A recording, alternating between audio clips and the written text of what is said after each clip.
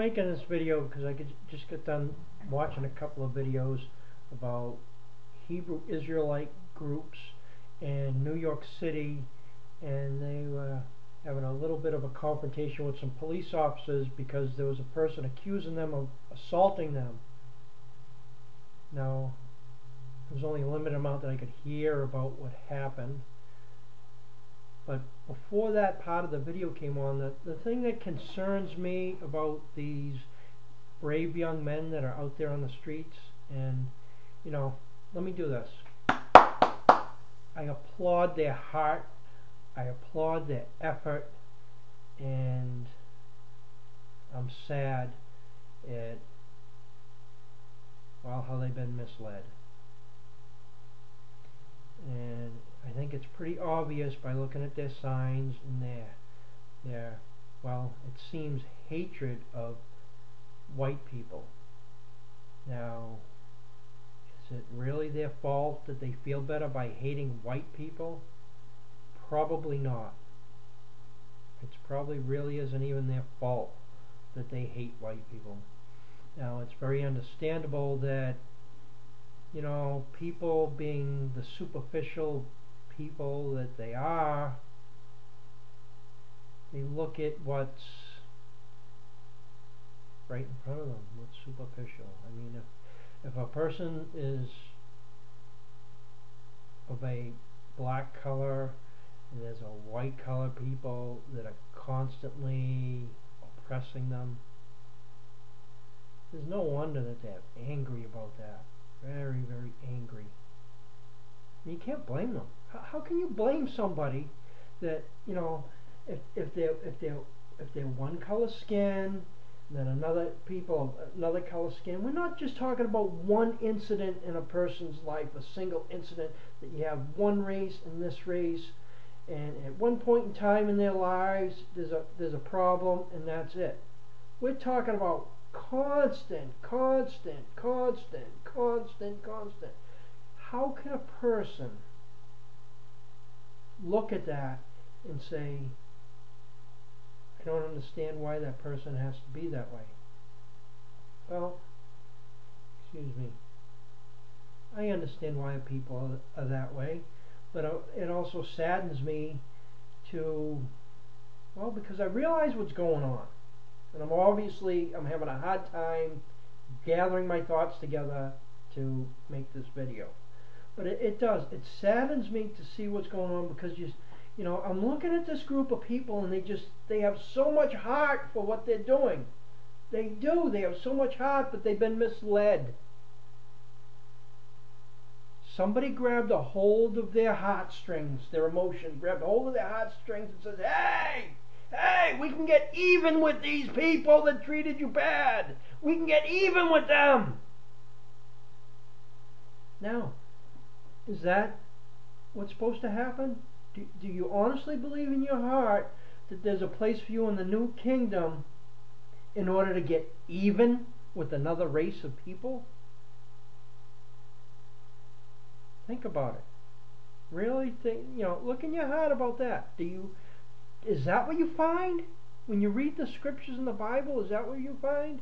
Now, I realize that people, they don't do their own research. They really don't. They go as far back as the King James Bible and they say, this is it, this is the word, this is what we're standing on, because, hey, on this page right here it says so, so that's what we're going to do. Well, how about you go back and look at the Hebrew text? If you want to be a Hebrew Israelite, look back at the old Hebrew text. Now, I've seen some people out there that they can speak the Hebrew language, and the real Hebrew language, not the Yiddish, the real Hebrew language. I've seen some people out there on video, and they know it very well. But I believe even those people are missing something, and it's so simple what they are missing. And what they are missing is, in the Hebrew language, when names are created, those names are created to describe the character of that person, or the character of that entity, being, let's say, a spirit or a god, or whatever the entity, it really doesn't even matter. because the original Hebrew language was pictographs, pictures, and each picture had numerous meanings associated with what that picture meant to an individual within that culture. So there's many, many meanings. I mean, there's only 22, I believe it's 22 original pictographs. And out of 22 original pictographs was enough for an entire culture to survive. And then those pictographs were turned into a little bit different form of writing, but it was still the same thing. And each pictograph and each Hebrew letter has a meaning. It has a symbolic meaning. And that's what people are not grasping onto. They're taking the old ancient diction, because it's easy to, hey, listen, you want to know how simple it is to do this? It's very simple. Very simple. You look at the Strong's Dictionary for Hebrew words, and there's the meaning for you, right there. But that's the diction. That's the common usage of the word. Now what you have to do is take the individual letters or the individual pictographs, and then there's two different forms of meaning with that too. There's a literal meaning and there's a symbolic meaning. You will be amazed if you start at the beginning of your Bible and you pick out each name, okay? If you look at the old ancient Hebrew, okay, and you know how to read it, or if you go to and look at, there's a man by the name of Jeff Benner, he has what's called the mechanical translation, where it's very easy to read. It's in English, and he has two translations. He has a literal word-for-word translation of the old Hebrew text, and then he also has the Hebrew text written in English, but put in a context based on what he sees as the diction and the culture of that time. But he does not go so far. He goes so far as to take the names and give you what the diction was. But I'm telling you, that's not what the meaning is. The meaning is the symbolic meaning, because the symbols, the pictographs, were symbolic. They were symbols of the character of whatever they were describing. So you have to look at the symbolism. And I'll tell you what, it tells a story. It's not going to take you a whole lot of time to do it. Listen, if you're a so-called Hebrew Israelite, there is no good reason on this earth that you would not want to look at the ancient letters or the ancient pictograph, whichever you choose, whatever form you like. I happen to like the pictographs. I haven't actually got my hands on an easy version to go through, an electronic version, when I say easy, with the original pictographs, because I think they're easier to look at. And I think that's probably the difficulty a lot of people have, because they look at the Hebrew letters and the Hebrew script, and they look at it and say, wow, there's a lot of things that are very similar. And it becomes difficult. I can't blame an individual for getting confused. It confuses me too. So I have to be very careful in looking back and forth and trying to get the right picture. Now, if there was out there somewhere, and if somebody knows, if they would please tell me where there is one that has the original pictographs, which are much easier to identify, that would be really nice for everybody involved to see that. It would be very helpful. But anyhow, even with the Hebrew script, a person can get the symbolic meanings because that's the way it was put together. Now I just put, for somebody on an answer somewhere, I put an answer, I'm going to pull up my screen here, I put the answer for the Yahweh that's spelled YHWH, that people pronounce Yahweh. And well, that may not actually be the pronunciation when those letters are put together like that. But irrelevant to that is the symbolic meaning for YHWH is simply to make, to reveal, and to reveal. Now with Hebrew, the ancient Hebrew language, when things are grouped together and there's two of the same letters, the second letter takes on a different character, or like I've heard some people, they call it inflection, a different inflection.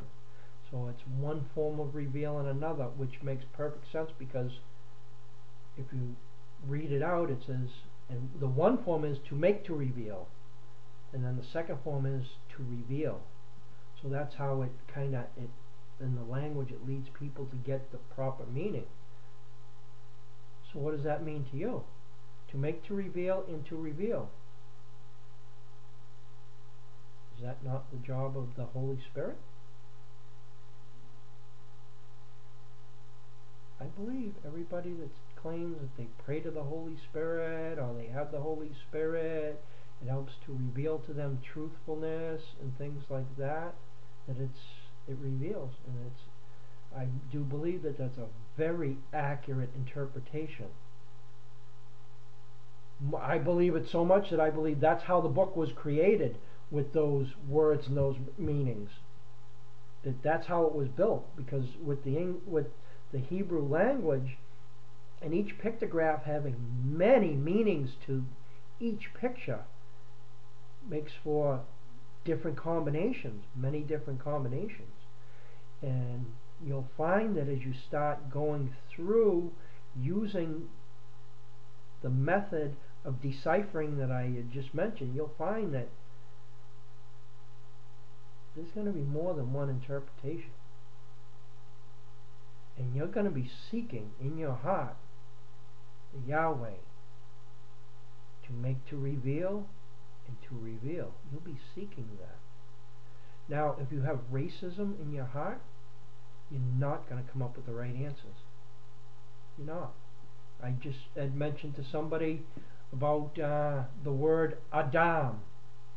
Now, the word Adam, which was used in the first part of Genesis, and the translation, and the mechanical translation, the man chose to use the word human. He felt that was the most accurate in that scenario. Well, some people would translate it as man, because that is one of the translations of it. But also one of the translations of Adam is ruddy, which means red. And one of the comments I left on somebody's thing was because I already see the racial, well, there's a racial hatred going on. So people get incited. They say, look it. Jesus was a black man, okay? The white man killed him, okay? The white man's the devil. The black man is not the devil. And they work on this precept, and they fester this racial hatred, which is what got their forefathers in trouble.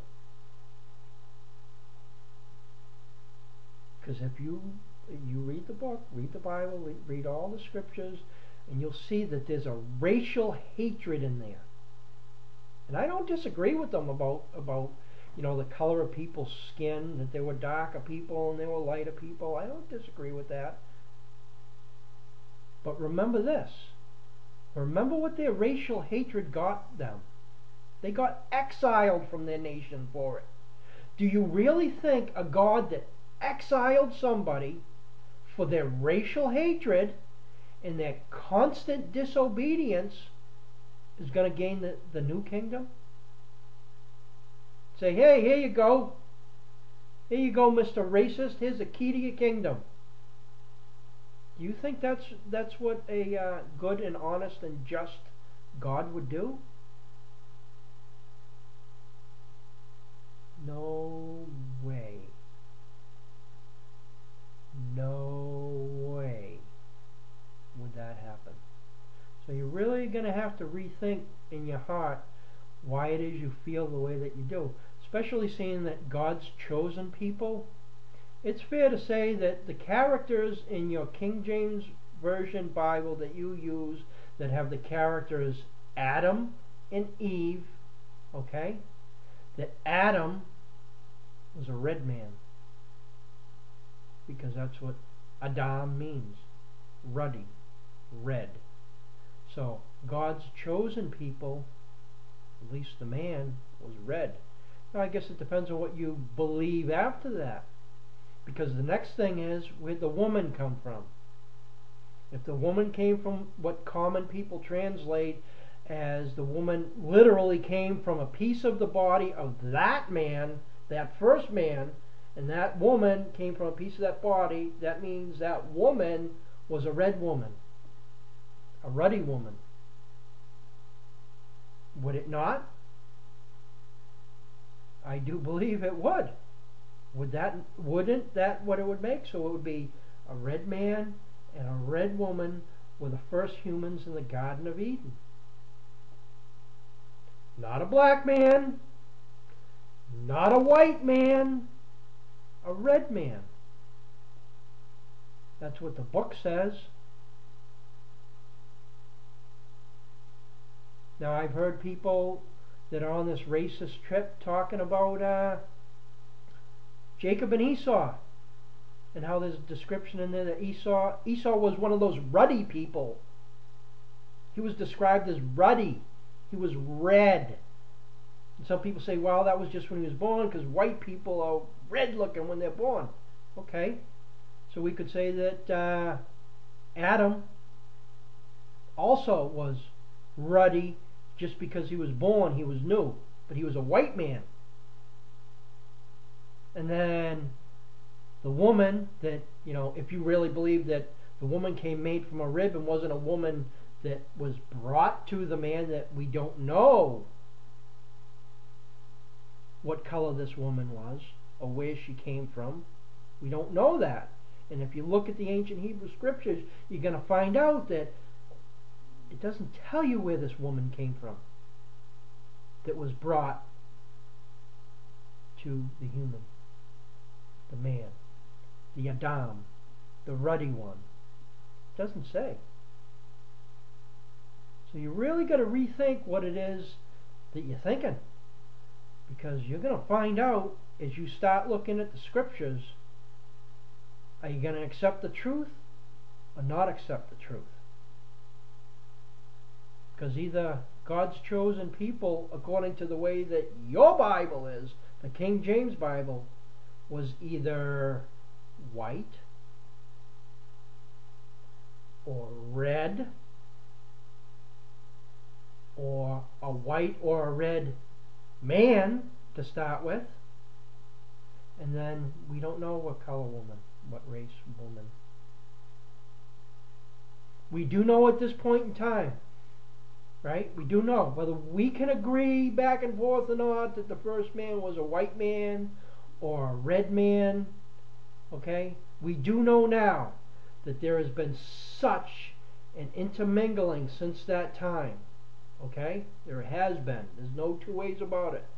That you're not going to be able to judge who was one of these chosen people as far as in their genes, because that's what people are, oh, gee, you know, that's how we inherit this, because they're all based on this inheritance. Oh, this is an inheritance through Jacob, and Jacob, you know, had this land over there, and it's Israel, and it's supposed to be ours. And well, we're supposed to have an inheritance, and that bastard over there, he wants to take it because he thinks that it was supposed to be his, and that bastard over there, he thinks it's his. And we're talking about something that's of man, man's rules and man's laws of inheritance back then. It's ridiculous. You're talking about over 2,000 years ago, okay? A government rule, let's get this straight, it was a government rule of inheritance or a cultural rule of inheritance which serves no useful purpose today. None, other than to create strife and chaos and war and murder and evil. It serves no useful purpose. You want to know what color that God's chosen people are? No matter what color they were in the beginning, they're the color of onyx. Now some people say, woohoo! We win! Onyx is black. No, it's not. No, it's not. Most of the fake onyx is black. Fake onyx is black. There is natural black onyx, don't get me wrong. Don't get me wrong, but if you want to use onyx, which that is the true representation is onyx, Onyx ranges in color from white to yellow to tan to red to brown to black. Guess what? Every single color and race has God's chosen people. You better get used to that fact.